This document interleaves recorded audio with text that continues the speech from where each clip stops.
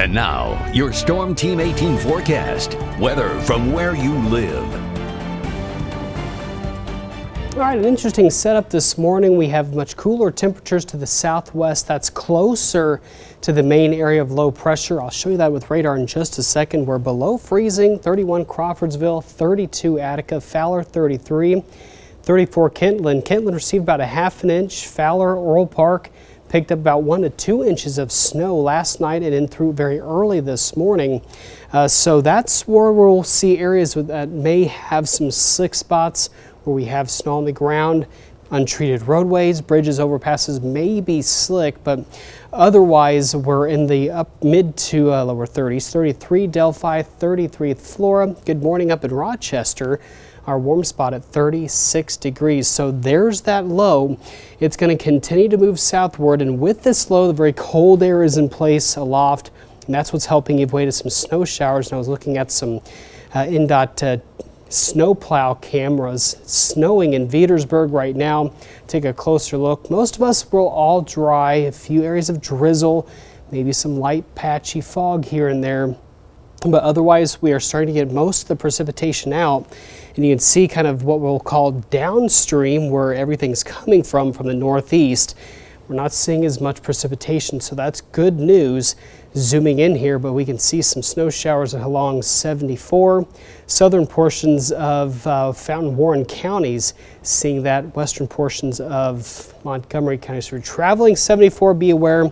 Maybe some whiteout conditions, but overall things are kind of on the downward trend with the snow and rain, and that's pointed out here with Futurecast. Will stay mostly cloudy this morning. This is 10 o'clock, and here comes a cold front, a weak one, but it's going to give way to maybe a few light showers, maybe a flurry mixed in, but I think temperatures will be warm enough to keep this all as just some light rain coming in this afternoon into the early evening hours. This is 6 o'clock tonight.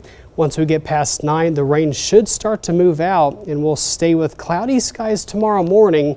But I do believe once we get toward the afternoon, we'll get the sun out for your Saturday. 41 degrees for that 3 o'clock hour. Just areas of patchy fog, some drizzle this morning. But otherwise, we'll be fairly clear. Other than overcast conditions, it'll be just a soggy day with those rain showers by 3 and 6. Now tonight we'll get down to the lower 30s with maybe some areas of patchy fog. We should be dry tomorrow, maybe some drizzle in the morning. Sun by 3, 43. So let's get to Saturday with Futurecast. Note the nice clear skies that we'll see by the afternoon. We'll work up to the lower 40s, but then we'll see a little bit more clouds coming in Sunday afternoon, New Year's Eve. Then maybe some snow. If you're traveling northbound, you'll have the better chance for snow, but some flurries for us Sunday night into early Monday morning, and then a clear kind of quiet week for next week. So for New Year's night, hour by hour for 2024, we're going to be seeing just isolated drizzle, maybe some flurries throughout the evening. Impacts to roadways should be minimal, but we'll be quite cool out there, lower 30s in upper 20s. So 39 for a high Sunday, 37 for the start of 2024 on Monday, and then just a quiet week with highs upper 30s to low 40s. Overnight lows pretty cold, mid 20s. But really, as far as rain or snow goes, I think we will be going to get back here to these 10-day forecasts. Really the next of the week pretty quiet with highs in the 40s. Going into the 50s, possibly going into next weekend. Alrighty, so we're seeing that influx again with those higher temps.